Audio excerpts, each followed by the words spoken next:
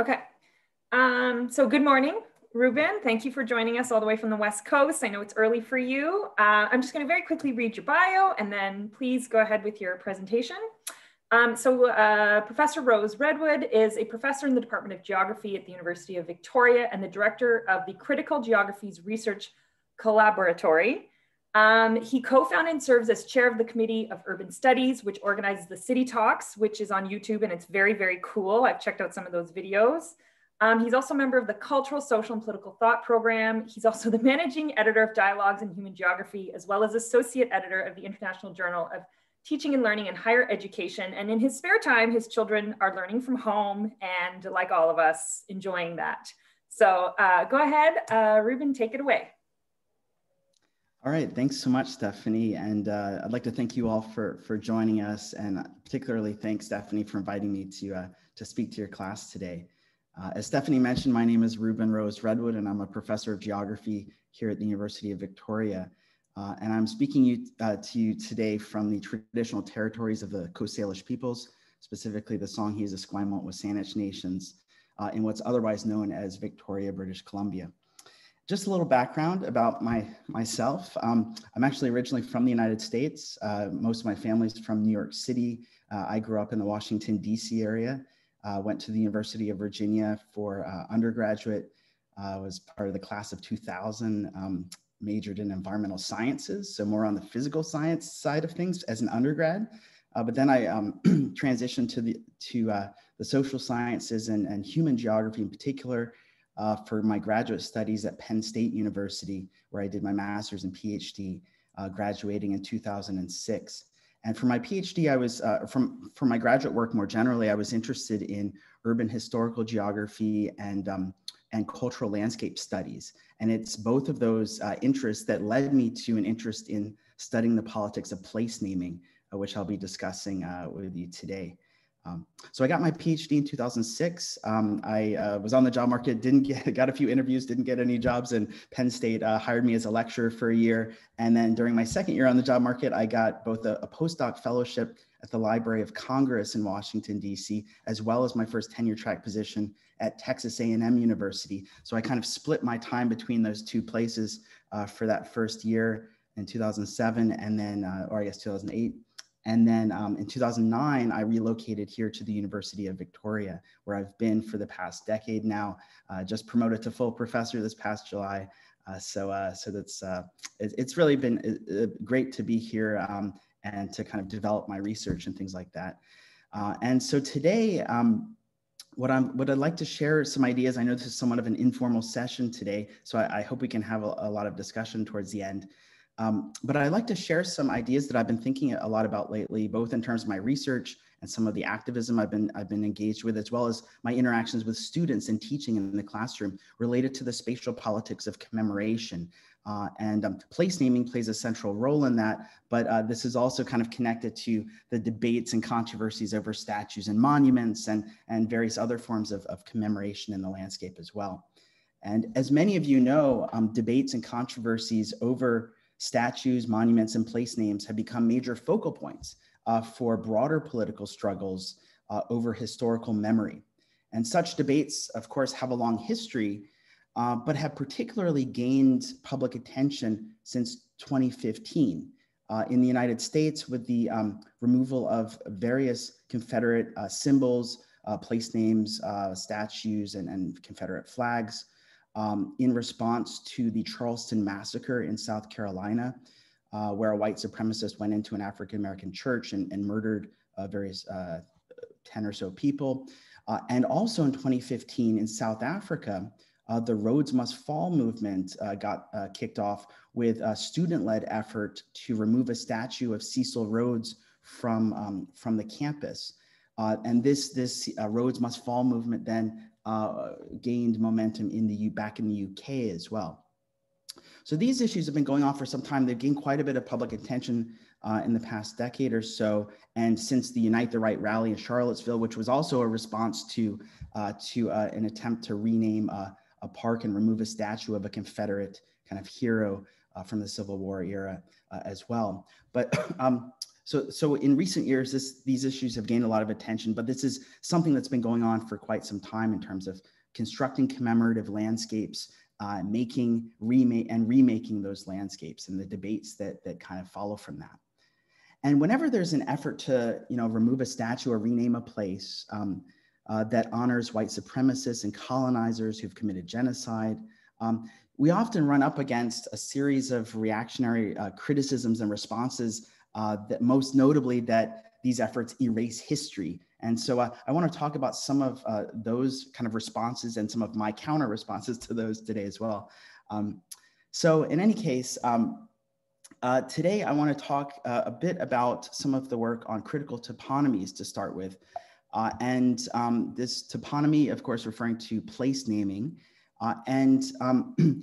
So just to give a little background about the study of place naming more generally, and this is an interdisciplinary kind of field. I come to it as a geographer, and in the field of geography, over the past century, there have been, various studies about place naming. Much of the early work was kind of more of an encyclopedic and antiquarian approach where scholars would compile long lists of different place names for different cities or different regions, and then kind of publish encyclopedic volumes related to place names about the origins of the names and the meanings of the names and who the places are named after and those sorts of things. And those are certainly valuable contributions to scholarship.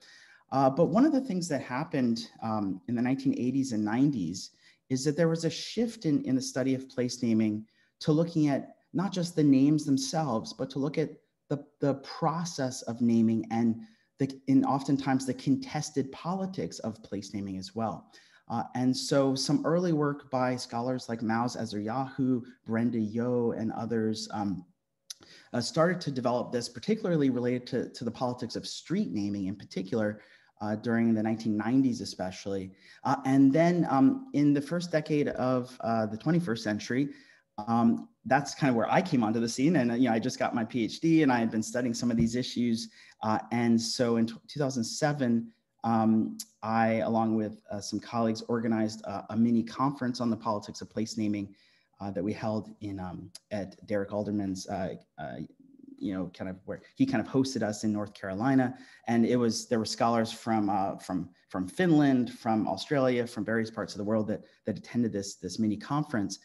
And part of what came out of that were a number of things, but just to focus on two of the participants at that workshop, Lawrence Berg from UBC Okanagan and Jani Voltinaho from Finland, edited an edited book called Critical Toponymies, which brought together various chapters. I have a chapter in the book, which was a reprint from an article I had published, and a number of other people who are interested in the politics of place naming kind of contributed to that volume, which has had a pretty big impact in the field.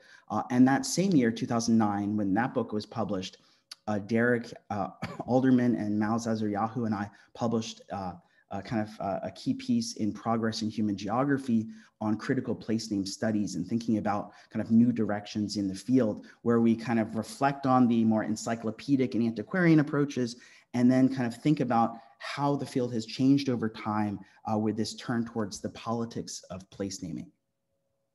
And so some of my own work, I started out looking at the politics of street naming in New York City during the 19th and 20th century. So it was very much of a kind of historical interest that came out of my earlier work looking at the grid street plan of 1811 in New York City and how the grid, which had numbered streets, how some of those numbered numerical streets were then renamed in the 19th century by wealthy landowners on the Upper West Side, who renamed the avenues, Central Park West and Columbus and Amsterdam avenues, at the same time that they were trying to evict working class tenants on their lands as the real estate industry was booming in the 1880s and 1890s. And then I contrasted that with the renaming of streets in Harlem a century later in the 1980s and 90s with looking at how streets were renamed to commemorate African-American civil rights leaders like Martin Luther King and Malcolm X and others. And so in any case, I won't go into all the details about that, but just as background, this kind of culminated in an edited book that I published with Derek and Mouse in 2018 on the political life of urban streetscapes, where we have chapters from various authors looking at the politics of street naming in cities around the world. And so this is actually one of the first and only books that has really focused on the politics of street naming in particular. So that's some of my earlier work. More recently, I've been here at UVic for a decade now, feels like a century. And so obviously, Indigenous politics are pretty important here on the West Coast. And so I've, through interacting with Indigenous students who have taken my classes, as well as Indigenous faculty who I've collaborated with both here at UVic as well as elsewhere in Nache Blue Barn and Anita Lucchesi in the United States, as well as a few of my grad students, we edited a special issue of a journal called Cartographica on decolonizing the map, which is an effort to kind of recenter Indigenous mappings of spaces and places. And so there are a number of papers in that special issue that also deal with place naming and Indigenous place naming in particular.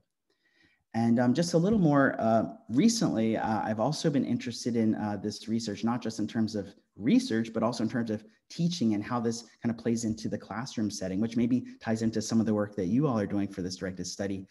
Derek and I published a piece looking at the renaming of places on university campuses and how how we can think about developing strategies within, say, the undergraduate classroom to get students to think about the politics of place by having the students study the politics of place naming on their campus. And this is actually every spring I teach a course on social and cultural geography, which I'm teaching right now, in fact. And the very first lab that I have them do is I give them a list of all the names of all the buildings on campus, and they have to do kind of a critical analysis of the cultural landscape, looking at gender, for instance, how most of the commemorative names are named after men rather than women, and various other kind of aspects as well.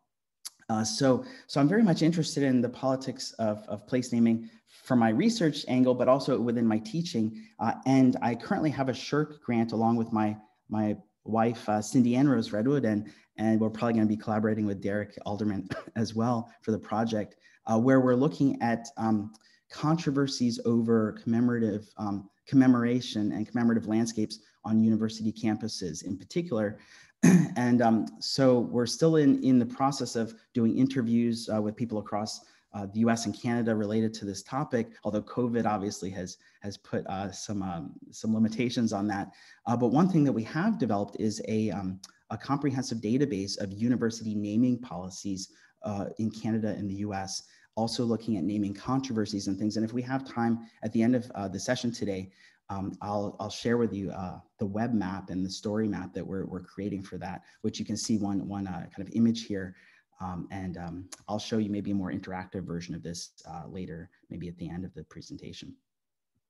So just to get back to this question of debates over commemoration, place naming, and statues and monuments and things, there are a number of key common arguments that often arise in these sort of debates. So I just want to kind of lay these out at the outset and give you my take on them. So as I said, the first kind of key argument that you often hear is that renaming a place erases history. And my response to this is that this argument conflates the remembering of the past with honoring particular historical figures by placing them up on a pedestal. And in the case of statues, you're literally physically placing them up on a pedestal. Place names are, maybe a little different. You're putting them up, their name on a sign, but it's a similar process. So we really need to be mindful of kind of not conflating these two things, because commemoration is an honorific process. It honors the person or event that is being commemorated, right? And so that's an important thing to keep in mind. The second key argument that you often hear is that you can't judge the past by present day standards. Yet I would argue that we really can't avoid judging the past by present day standards. I mean, what other standards are we going to judge the past by? Are we going to judge the past by the white supremacist standards and racist standards of the past? Is that how we in the present should judge the past? And another kind of element to this is that by us maintaining honorific commemorations of, say, white supremacists or slave owners or other races, we in the present become complicit in bestowing honor and continuing to bestow honor on these historical figures in the present. And so I would argue that the present generation need not be placed in a straitjacket by the commemorative decisions of past generations, because we ourselves, and every generation for that matter, is part of history, and we can make changes to the cultural landscape and the commemorative landscape, and that's what past generations have done as well. Another key argument that you often hear is the slippery slope argument. If you rename one place, you're going to see a wave of renaming every place in a city or on a university campus. Just empirically, from an empirical standpoint, this is often not the case. Here at the University of Victoria, I'll briefly mention an example of a building that was renamed on campus. And that was a question that one of the administrators had asked me was, well, if we rename this building, are we then going to have to rename all the buildings on campus? And this has not come to pass, right? Now, there are some cases, especially in moments of major political turmoil, political revolutions. Think about the fall of the Soviet Union or a decolonization in Africa, for instance, where you do see a wave of place renamings or other commemorations. But that being said, in many cases, the slippery slope argument doesn't really doesn't hold grounds. But that being said, if there are good grounds for changing place names, then perhaps those place names should be changed. And so that's something to keep in mind. Another key argument, and there's only one more after this, is it's too expensive, right? It's going to cost money to change the names of the signs. It's too inconvenient. People are going to have to change, if it's a street name, they're going to have to change their driver's license and change their documents and things. And there's some validity to this, but if you think about the broader annual budget of a city or a municipality, changing some street signs is really not that expensive in the broader sense of city budgets and that sort of thing. Yes, it likely will cost some inconvenience, but do the benefits outweigh the costs in the broader scheme of things? And finally, one of the other arguments that you often hear is it's merely symbolic or performative, that it's just putting on a show, it's virtue signaling, and it doesn't really address the real issues of the day. The important kind of structural issues of, say, systemic racism in society more broadly. And this is a tricky argument because, this argument is not only made by conservatives, but in some cases by progressives as well, to say that we shouldn't just be dealing with these superficial kind of symbolic issues, but look at kind of issues of poverty or defunding the police or whatever kind of more structural issues are at play. And I would argue that, first of all, symbols do matter in terms of creating a sense of belonging for people in public spaces. Now that being said, if there's no meaningful change beyond simply the renaming, then that is an issue, that if it doesn't address those broader issues. But it doesn't have to be a zero-sum game, that you can do both, right? You can address the symbolic landscape as well as trying to deal with the more structural issues in society as well. And these are often can be part of common social movement, so you can see them as a pair rather than seeing them separately. But if it's just a matter of patting ourselves on the back and saying, look at how great we changed this name, and that's all we do, then that's not really enough, right? So I think that's where that argument's kind of coming from. All right, so with that as kind of background, I want to share some of my own experiences here over the past decade, how my research and teaching ideas have developed over time in relation to some of these issues. So I arrived here at UVic in 2009, and this was the same year that the governments of Washington State, British Columbia, the US and Canada decided to officially rename the water along the coast here as the Salish Sea in recognition of the Coast Salish peoples who have lived here since time immemorial. And this was also kind of an effort by environmental scientists to create a sense of a bioregion, right? Having a single name for the entire water body rather than solely referring to it as with these colonial names of Strait of Georgia, Juan de Fuca, and Puget Sound. And so interestingly, some people were against this. There were some representatives from the Monarchist League of Canada, for instance, that said, well, the Strait of Georgia is named after King George III. And so if you're going to mess with that name by putting this other name on it, then that's a problem. But the advocates for this renaming were pretty strategic, because they said, in this case, we're not going to dename the Strait of Georgia, but we're going to overlay the Salish Sea kind of on top of that, in a sense. And so that was one kind of key event related to place naming that occurred when I first arrived here. And one of my master's students wrote his master's thesis on the renaming of the Salish Sea, and we published an article about that in the Canadian Geographer in 2015, I think, or so. So also the same year I arrived here, I was teaching this cultural geography class, and some students told me some interesting stories. First of all, that a few months prior to my arrival, there was a statue of Judge Matthew Begbie, as you see there on the slide, that was stolen from the law building in 2009, mysteriously disappeared overnight after a number of years of student kind of activism related to that statue. And in fact, about a decade earlier, in around the year 2000 or so, the law building here at UVic was named after Judge Matthew Begbie, which maybe since you're law students, you probably know who Begbie was. He played an important role in kind of the history of Canadian law. And so they renamed the law building, and it's now called the Fraser Building. And then in 2009, the statue of Begbie went missing, and no one quite knows what happened to it. At least they won't admit what happened to it. I have interviewed, as part of my SHIRK project, I have interviewed a few of the law professors who were there at the time and got their perspective on it. And in any case, in 2010, there was also a movement that my students brought to my attention to rename a building on campus, which was a residence hall named after Joseph Trutch, who was a land commissioner in the 19th century. He was also the first lieutenant governor of British Columbia.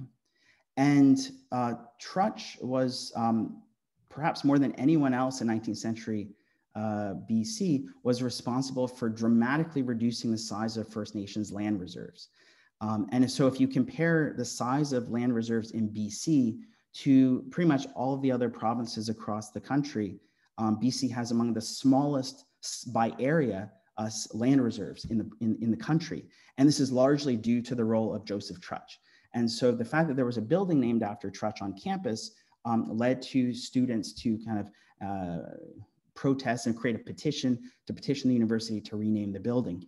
This was in 2010, and the then president of UVic, David Turpin, was chairing the naming committee at that time.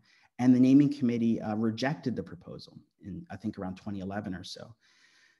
Around that same time when David Turpin, the president of UVic, was on his last kind of term as president, on his way out, the university, that same committee named a building after Turpin on campus. So he got a building named after himself while he was rejecting removing the Trutch name from campus. And the geography, my department is in the Turpin building now. So this kind of hits home for me in particular. And so anyhow, that was around 2010, 2011 or so. Over the years, since then, I had incorporated this debate within my social and cultural geography class. I had the students debate whether or not the university should rename the Trutch building. I actually, a few years ago, served on that same naming committee. I wanted to get an inside view as to how these things operate. And as you might imagine, most of the issues that these naming committees deal with relate to wealthy donors who are donating money, and then the university names a building after them, and these sorts of things. So in any case, so if we fast forward to 2017, there was another effort and another petition to rename the Trutch building on campus. This time, an Indigenous Studies student was taking a class, wrote a paper on Joseph Trutch. The student was living in the Trutch building at the time and called on the university to rename the building. And this is after the Truth and Reconciliation Commission report from 2015. This is 2 years later. There's a new president of the university. The climate of dealing with issues of reconciliation has started to shift. And so the university, in fact, did rename the Trutch building in 2017. I then got involved with a student who had led that effort because there's a street named after Trutch in Victoria, as well as in Vancouver.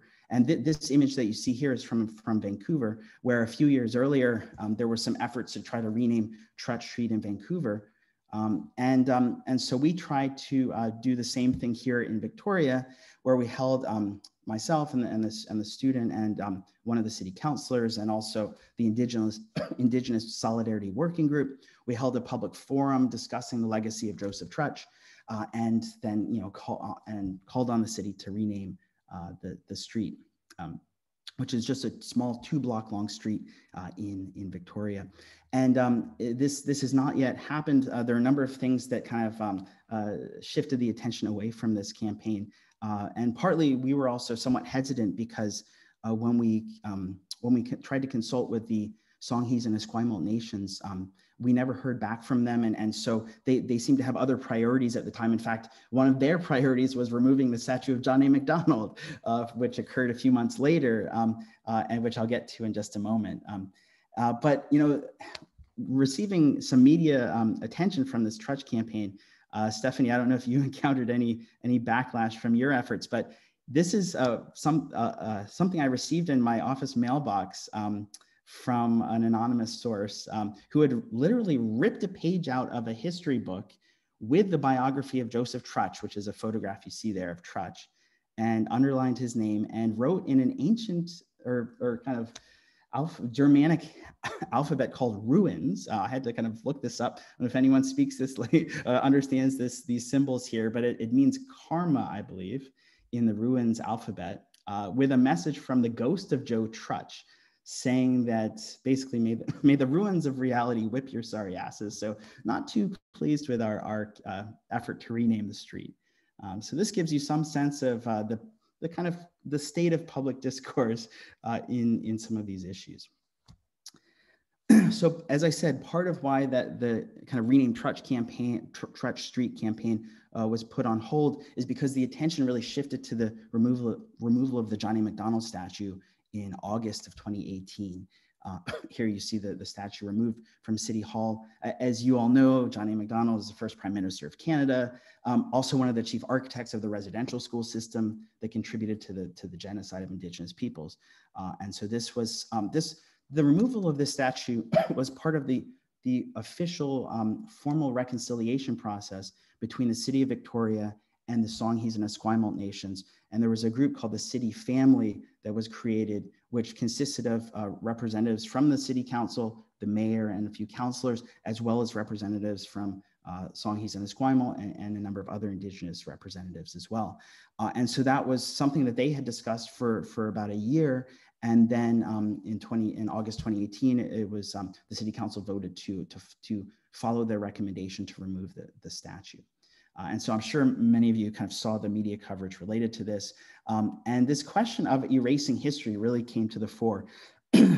Conservative groups like BC Proud, and here you see Aaron Gunn, who's one of the representatives, launched a kind of a pretty strategic campaign to try to challenge the city's decision to remove the statue, saying that this was erasing history. On the other side, you had the mayor of the city of Victoria, Lisa Helps, saying that no, in fact, we're not proposing to erase history, but rather to engage in the truth-telling about history through the reconciliation process, to tell the complex history that is that of this country and this region. So the city put a historic plaque, kind of explaining why they removed the statue. And within less than 24 hours, the plaque was vandalized with a big X mark kind of scratched across it. And as you see here, it's perhaps a coincidence, but the center point of this X was right at the words complex history. So they're trying to place complex history under erasure, in a sense, you might say. So I knew that these issues of erasing history were often part of the kind of reaction to these sorts of things, and so I was actually kind of connected with the Indigenous Solidarity Working Group at the time that helped organize one of the rallies that was supporting the city in opposition to a counter rally that the BC Proud group had organized on the day of the statue removal. And so my message there, which was kind of picked up by CBC and various other news organizations, was that we're not erasing history, but we're rather making history by renaming a place or removing a statue. And this, of course, encountered some backlash, oftentimes when you get media attention. So just a response here from @NotWoke45 on Twitter said, "Hey, Rose-Redwood, check it out. More people who aren't erasing history, but making it," right? And this is, of course, a Nazi book burning in Berlin in 1933. So there's this attempt to conflate the removal of a statue or the renaming of a place with book burnings and various other efforts. And so this really got me thinking, of course, it's just a Twitter post or whatever, but it got me thinking about this question of erasure and memory and forgetting. And there's a broad literature in geography and more broadly in the social sciences and humanities on memory, the relations between memory and forgetting. And one article that might be of interest to you all is a piece in Memory Studies by Paul Connerton called 7 Types of Forgetting. And one of the things that Connerton does in this article is he looks at the idea of repressive erasure. And repressive erasure does in fact include things like book burnings, destroying libraries, trying to basically eradicate the memory of either an individual or an event from the public record. So things like that you would see in the book 1984 and kind of trying to kind of change the historical record so that it suits a particular agenda is what we might think of as part of repressive erasure. But this got me thinking about whether or not forgetting and erasure are synonymous, or are there in fact other types of erasure that are perhaps not repressive or not as repressive?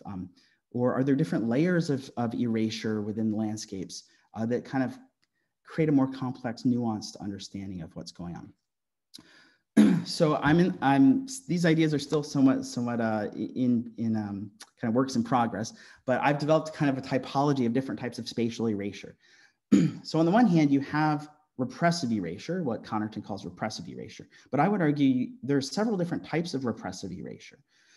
So on the one hand, you have what we might call erasure by obliteration, which is one of the most extreme forms of repressive erasure, includes things like book burnings and things of that sort. But another form of repressive erasure is what we might call erasure by dispossession, and here I'm drawing on the work of David Harvey. He has a concept called accumulation by dispossession. And this involves what we might think of as the material and symbolic erasures associated with colonial conquest, imperial domination, and other forms of dispossession. And the third type of erasure of repressive erasure is erasure by sanitization. And this refers to the use of historical narratives that only present the positive aspects of a given historical process while omitting its negative effects. Right?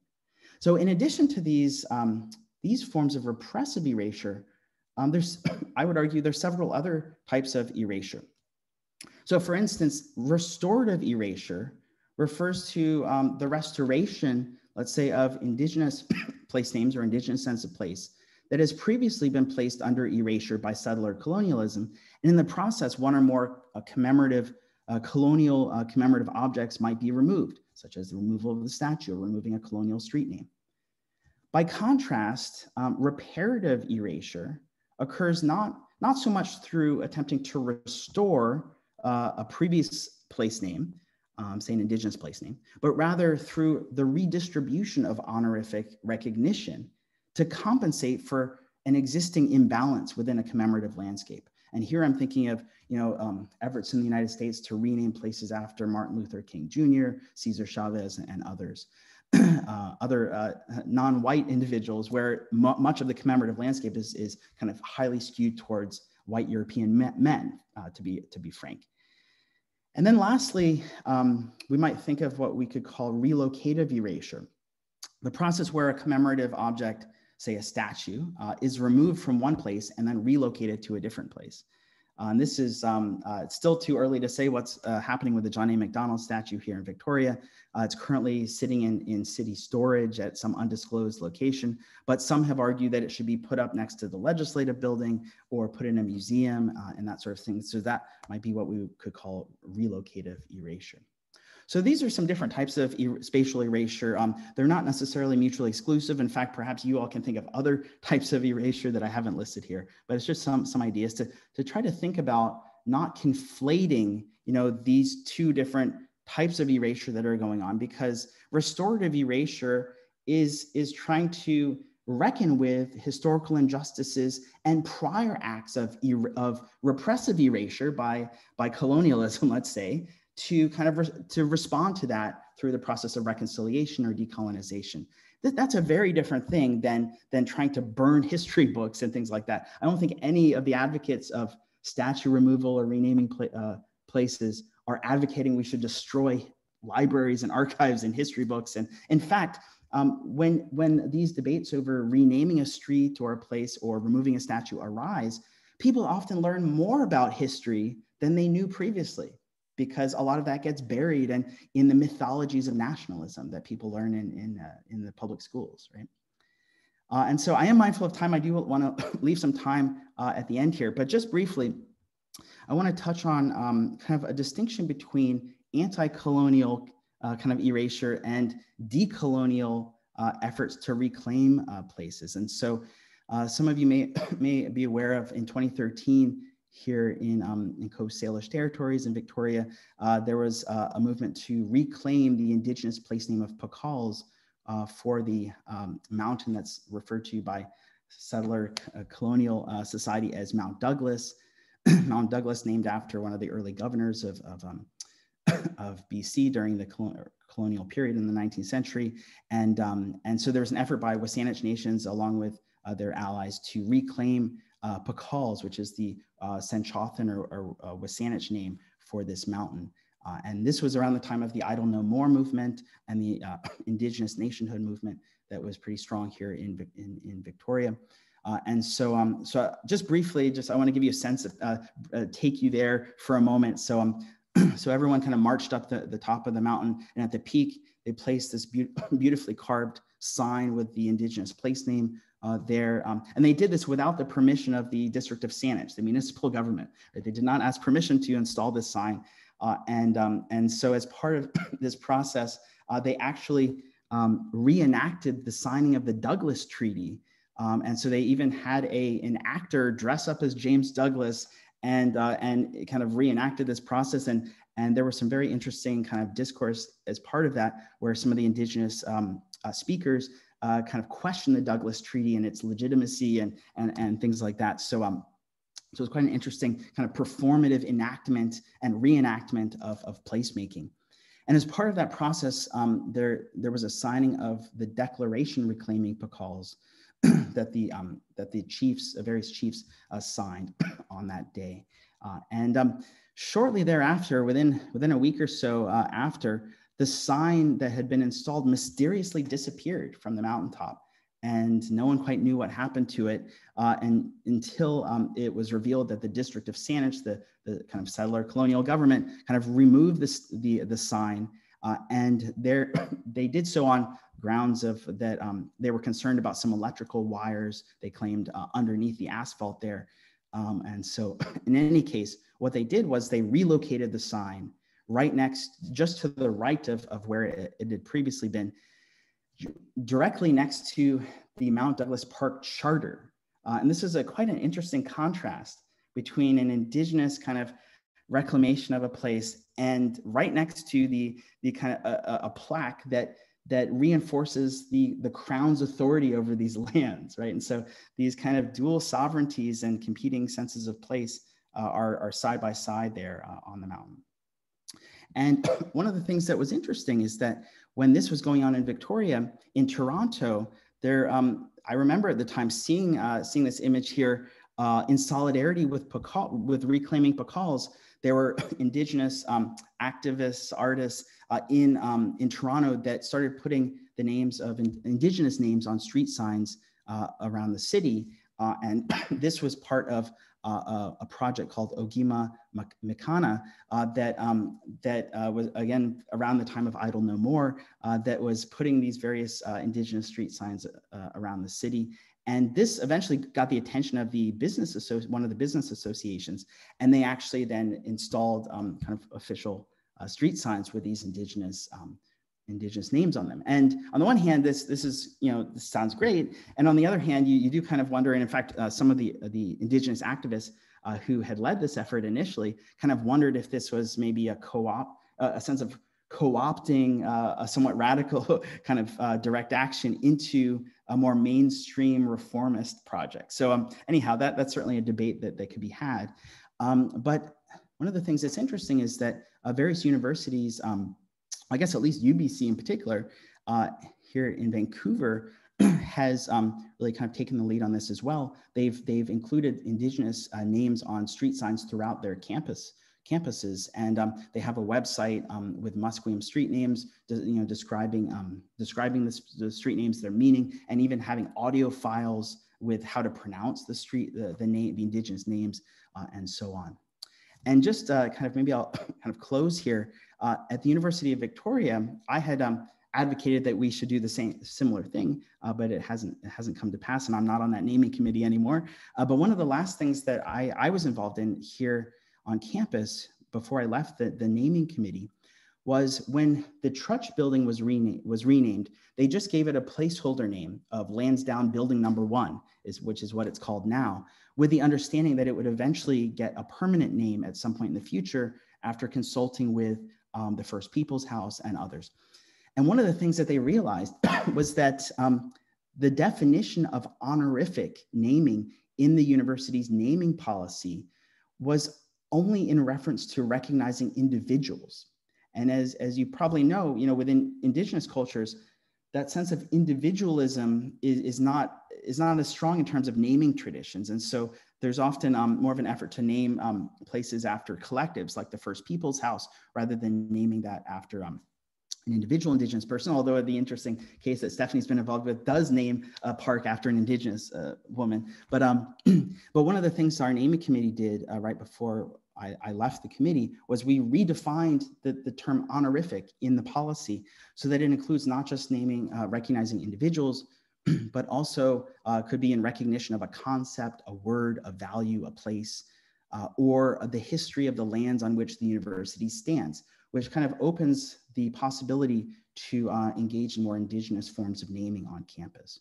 So with that, I think I'll end, and hopefully we have some time for questions. I would like to thank Social Sciences and Humanities Research Council and UVic as a work study program, as well as my co-investigator, my wife Cindy Ann, and the team of RAs, grads, and undergrads. And I just wanted briefly, I know we're getting a little bit closing time here, but I just briefly wanted to share with you before we start the discussion the web map that I've been creating along with the help of some students here. So if you just bear with me for 1 second. So using our database, we've looked at universities across the US and Canada that have naming policies that are publicly accessible. And so each of these dots is a university that has a naming policy. And if you click on the link, I don't know if you can see that, it takes you directly to the naming policy. And so we're hoping this can be kind of a resource for those people interested in these issues. We're also, another point here, we've looked at universities that have experienced naming controversies. So if we click on, maybe if UVic is here, we talk about the Joseph Trutch building and things like that. We've also we're interested in who is on these naming committees. Do faculty and students have representation on naming committees, for instance? And so one of the things we've looked at, so this is universities that have faculty representation on naming committees. Here is universities that have student representation on these naming committees. And anyhow, there's a whole series of other things that are part of this as well. And just really, really briefly, this is still kind of a work in progress, but we're putting together a story map, which is kind of a website that presents kind of this in a publicly accessible way with some infographics and kind of brings you to the maps that we've produced, and even has some statistics related to the percentage of universities that have student or faculty representation and in the US and Canada and that sort of thing. And then we've created these kind of dashboards, kind of like you see with the COVID. Yeah, I'll just go back to the bottom here, has where is it?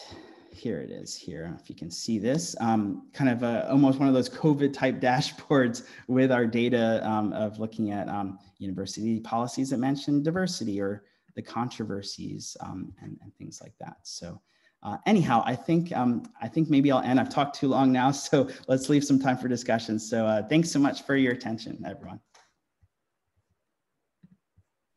Wow, that was awesome. I think that was way more than I expected. I think my brain's gonna explode. That was really great. Thank you so much, Reuben. I think we have time for some questions, if that's okay, if you guys don't mind taking some time for some questions. And if it's okay, I'm gonna start because I have one that's literally been burning in my brain since we first emailed. And that is, how do you explain that in Quebec, they name everything after everybody? Every street corner, parquet, is named after someone. Obviously, there's some names that come up a lot, Champlain, Cartier, but how do you explain that they're so progressive and willing? And I don't know if it's part of the Je me souviens culture of Quebec, but that's kind of my one burning question I have, and then we can have anyone else ask their question. Well, it's interesting that you asked that because, you know, I've never been to Quebec, and you all are probably much more knowledgeable about Quebec and its naming history than I am per se. You know, I know that, yeah, I mean, I'd be interested in wondering, you know, they name places after different people, but is there diversity in that naming, or are there, you know, how many places are named after, you know, immigrants or racialized minorities, and those sorts of questions that would be my question to follow back with. But yeah, different cities like New York City has not just the official name, but also these honorific names that, like, so they might even have two names for a given street, one that's kind of the official name and one that's the commemorative name. And so I don't know if say Montreal or cities in Quebec do the same thing as well. But naming, you know, as I said, you know, you could say it's merely symbolic, but symbols do matter. And in many cases, like some municipalities like New York City, like they spend a lot of time like renaming streets and renaming parks, and it's part of creating the cultural landscape. And so it really does, you know, serve a broader purpose of trying to create a sense of belonging, or at least it could, or it can create a sense of exclusion from public space as well. And so yeah, you'd have a better sense of which one of those is most prevalent in Quebec than I would. Thank you. Does anybody else? I'm just going to put it on the gallery view here. Does anybody else have a question for Reuben? Yeah, Gabrielle. Hi. Vas-y, Gabrielle. Okay. So my question was, in the case of renaming a street or something after a person, must there be a link between that person and the area, or do you find it's important to have that that connection, or yeah, that's my question. That's a great question, and oftentimes, I mean, it does vary from city to city, but but oftentimes cities do have in their bylaws, you know, it does state that that the individual should have at least some connection to the city, and ideally, you know, even a connection to that specific place or that street or that area of the city. I know that's something in a lot of the commemorative naming in New York City, as I mentioned. They try to, like, for instance, there's a small street corner named after Edgar Allan Poe, for instance, and it's because he lived at that street corner at one point in time, and then, you know, when he was living in the city, and so I do think that that's often an important consideration for many cities. So if there's an effort to rename a street after someone that's never been to that city, and it's more of a kind of international figure, let's say, that often runs up against the controversy about, well, this person has no connection to this city, and so why should we name a street after them? And there was an effort, and perhaps it's still ongoing, to name streets after Mahatma Gandhi around the world, and it has occurred in a number of places. But Gandhi lately has had some controversies associated with his legacy, and so there's been some efforts to remove his name and his commemorations from him from some places as well. There are some examples, I'm forgetting the exact places, but places named after kind of international kind of political figures and sometimes this kind of ties you into the geopolitics of naming. You know, there's sometimes where if there's an embassy of a country and that country is involved in some human rights scandal or something like that, that there have been efforts to change the address of the street that embassy is lined up against in honor of a dissident from that country who's been oppressed or even killed. So naming can be used for geopolitical purposes in that case. And in those cases, it has nothing to do with that person living in that area. It's almost a global or international kind of naming process that takes place. So there are kind of a variety of different things that happen, but I think you're right that in many cases, there's cities usually kind of want to have some connection to the place itself in relation to the individual. And there's also sometimes policies that say that you shouldn't name places after living people as well. There's some bylaws or ordinances related to that. But other cities don't have those policies. And so when you name places after living people and then they somehow come into disrepute maybe at a later date, that can lead to issues as well. So great question though. Yeah, I'm curious, you have questions or even just any other reactions to any comments from my presentation or things you all are working on. Rachel, I think you had your hand up. I did. Thank you so much for spending your morning with us. And I was just wondering, in the case of Victoria, were there instances where they, updated their official plans or bylaw to reflect the changes that they're currently making, or has it really been like on a one-off basis? It's interesting, when I was involved in the effort to rename Trutch Street, I was talking to one of the city councilors and I was like, what's the process by which you would do this? And we started looking, we realized that the city of Victoria does not have a naming policy. It doesn't have a policy. Like I've looked on its website. I mean, it has a streets policy, and I've looked on there, and it does say that when a developer kind of lays out a subdivision, like there should be appropriate street signs put in place, but it doesn't have like a set of processes of this is how you go about naming a street. And so when I was, from what I recall talking to the city councilor, they were saying, well, most people think it's the city council that makes that decision, but it's actually the city engineer who makes that decision. And so there's a lot of confusion actually. So one effort would, that I've talked about with that particular city councilor is to perhaps create a naming policy for the city of Victoria. And, I'm not a lawyer and legal expert, but maybe there's some law students that can help us out. But yeah, I mean, but a few years ago, there was an effort to create a naming rights policy for the city.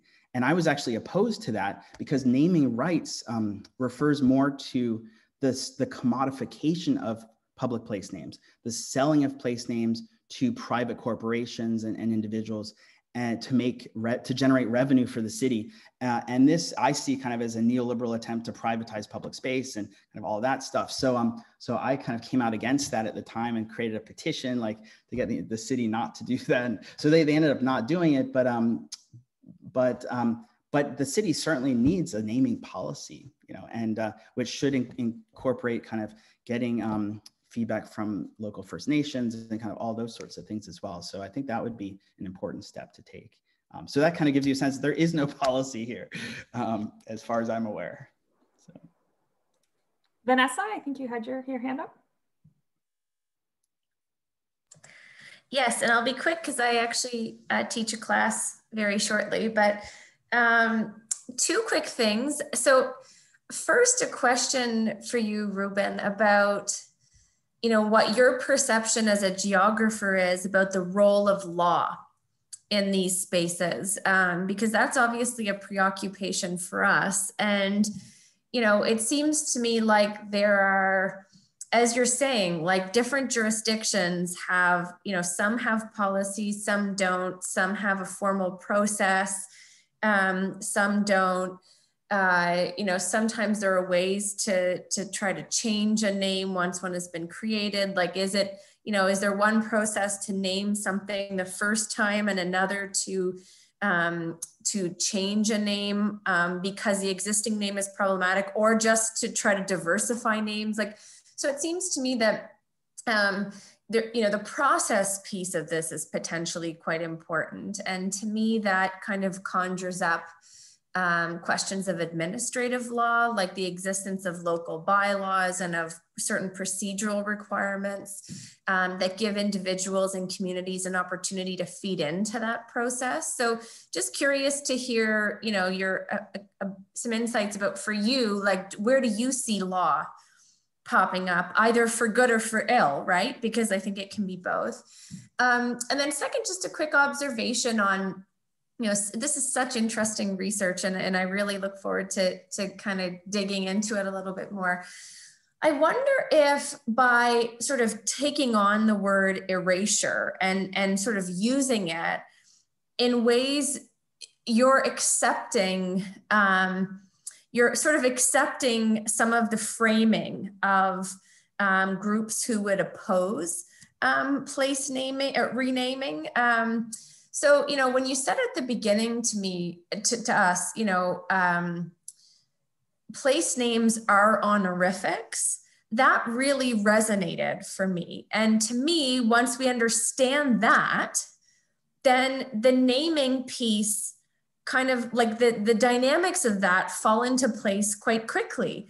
And I wonder if erasure does that same thing, or if erasure, to me, when you say, well, this is an honorific, and in the current context, continuing to honor that person who's responsible for, you know, racial violence, or for like a real significant colonial legacy, you know, that honorific is not appropriate in the present.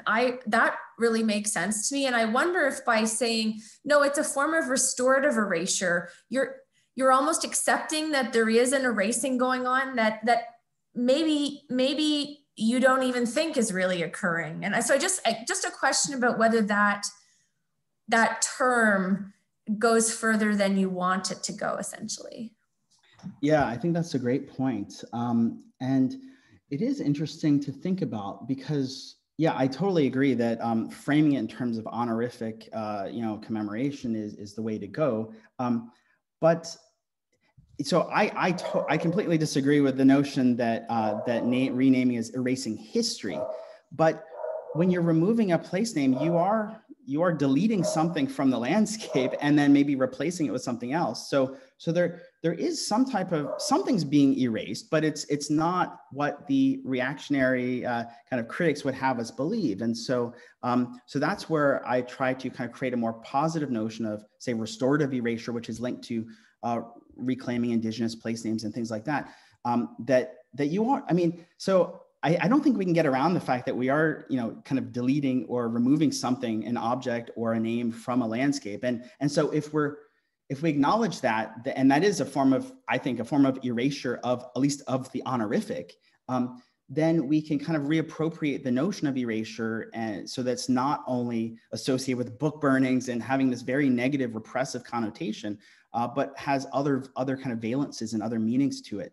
So that's part of what I'm trying to do. But I totally get the notion that that once you make that acknowledgement about, you know, other forms of erasure, the attention should shift back to the importance of honorific commemoration, and not just honorific commemoration, but other types of naming that aren't about commemoration as well. I mean, or commemoration in a broader sense of not just honoring an individual, but or kind of tapping into the creation stories of a people, or kind of their sense of place, and kind of all of the kind of cultural practices associated with that. So I think that it's an important move to kind of shift the notion of erasure, but that's not the end of the story. We shouldn't only be thinking about the erasure, because there's the decommemoration and then there's the recommemoration, like or the remaking of that place after. And that's where a more the shift, I guess the difference between, say, anti-colonialism, which is kind of, we need to remove these colonial statues or names, and decolonial practices, which are reclaiming indigenous place names and or honorific commemorations of a different sort. So that's maybe the distinction between erasure is more dealing with like anti-colonialism. You're removing these things from the landscape. And then after that, there's the decolonial move. So I guess, I don't know if that helps. But there is, yeah, that question about administrative law, that there's a whole field that you might be aware of called legal geographies. And I'm not an expert in that field. Nicholas Blomley, who's one of my colleagues at SFU, is one of the leading people there. But yeah, I certainly think this question of process is important. And in fact, in a lot of the historical work that I've done and others have done, is about looking at city council records and kind of the policies and procedures of how these place renamings occur. And so that's a lot. There's been a lot of scholarship kind of looking at the historical process and those procedures and all that stuff. Yeah, I find that really interesting. You know, in the case of the reclaiming of Pacals, on the other hand, as I said, like that reclaiming of that indigenous place name occurred without the permission of the law, of the colonial law, you know, structure.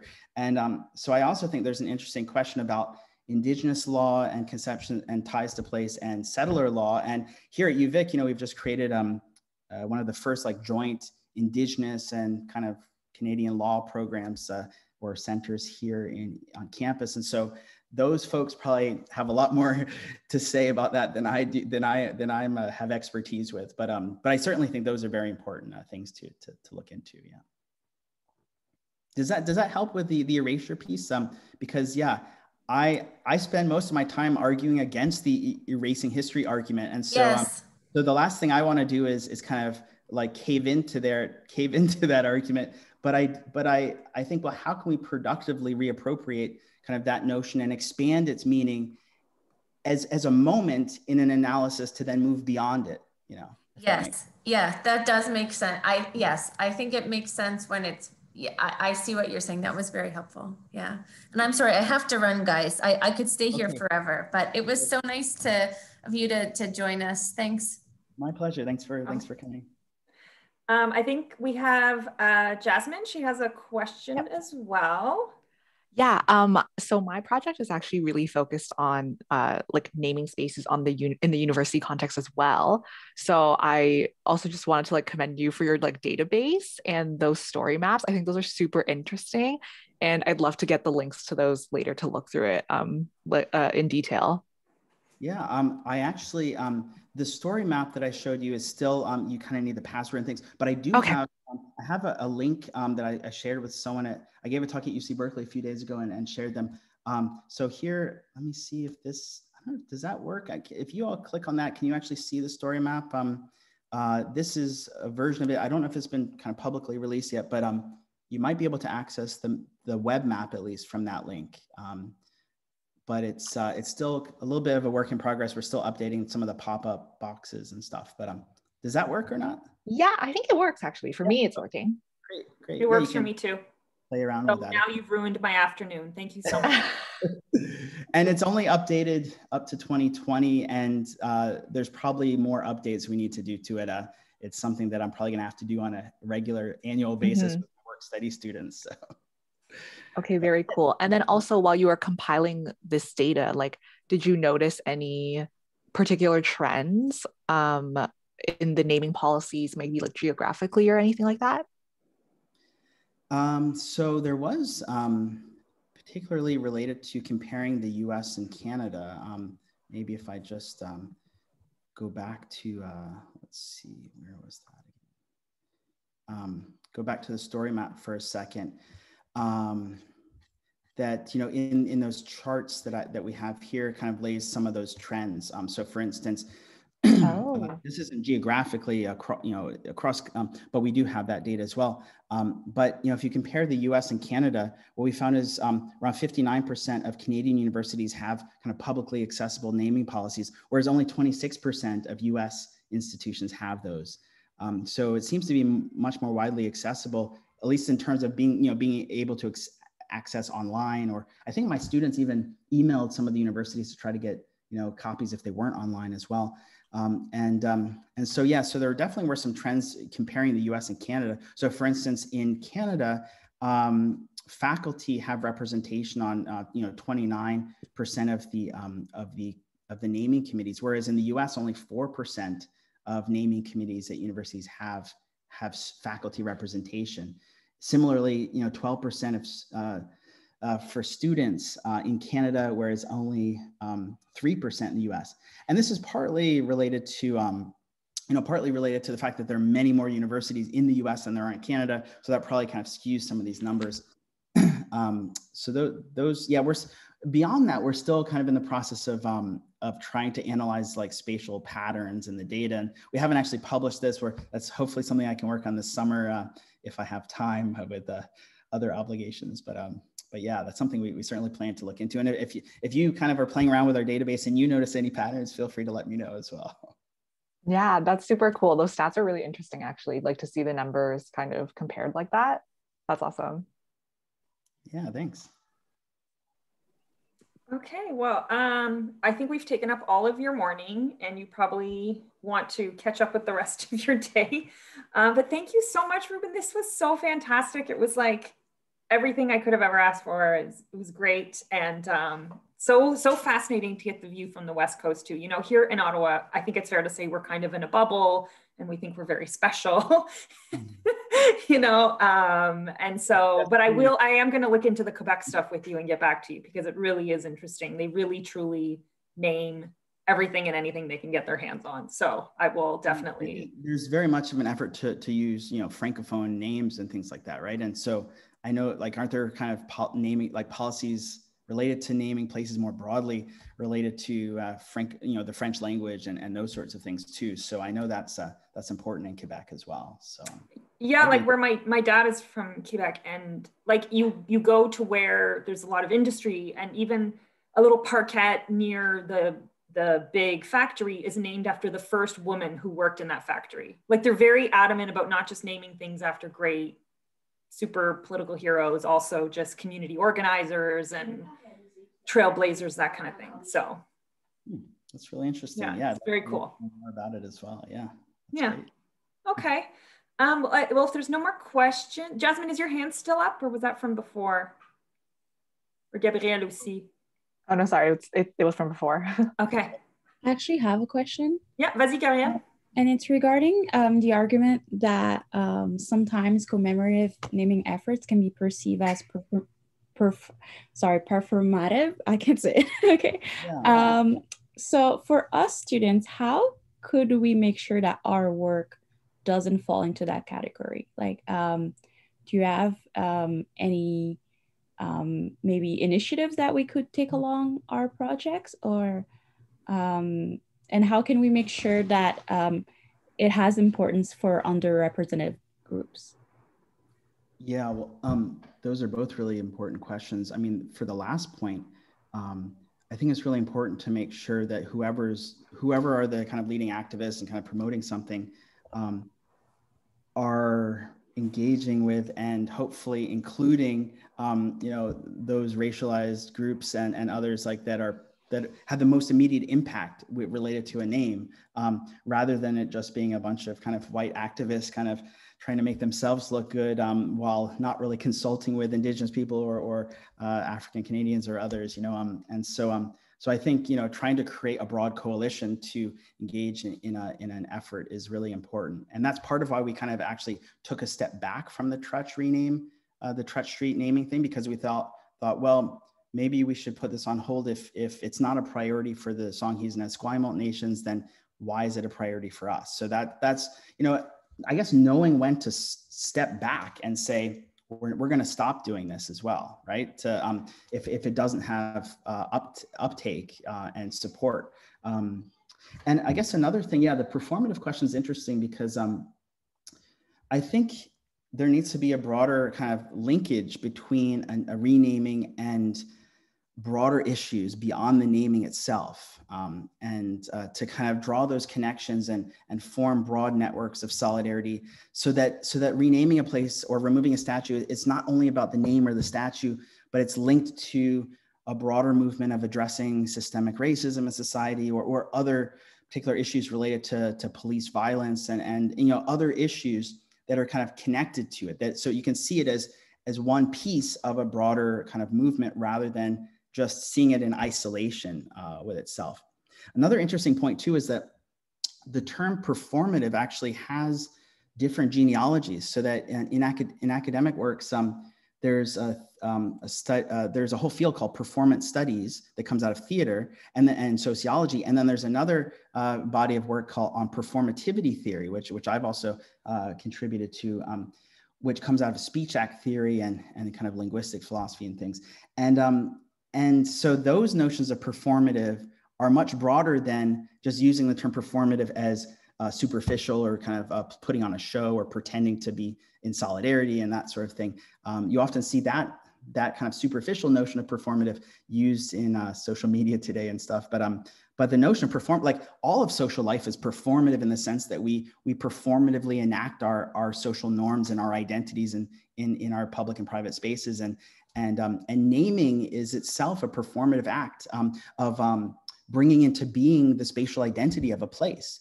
Naming and mapping and things like that, like those actions kind of constitute the identities of places, and that's a performative act. And so, but that's a different meaning of the notion of performative than what you were just alluding to. So I don't know if that answers your question, but really trying to not see renaming in isolation, but really trying to link it to broader kind of systemic issues in society. I think that's, if you can try to kind of make those connections, then I think you'll be, in pretty good shape. Thank you very much for answering my question and taking the time today to do this presentation. I really appreciate it. My pleasure. Thanks for coming, and thanks for asking these good questions too.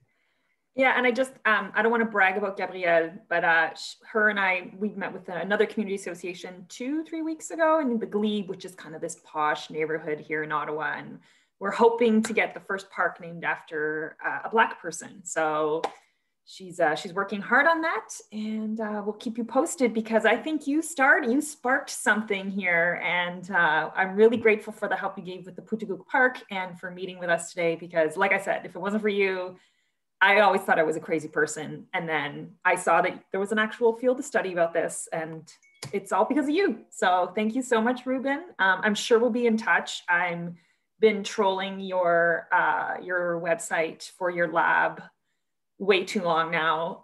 So you'll probably hear from me soon for some sort of collaboration or to do something. I'm looking forward to it. And I'm sure on behalf of the students, they want to thank you as well for taking the time with us this morning.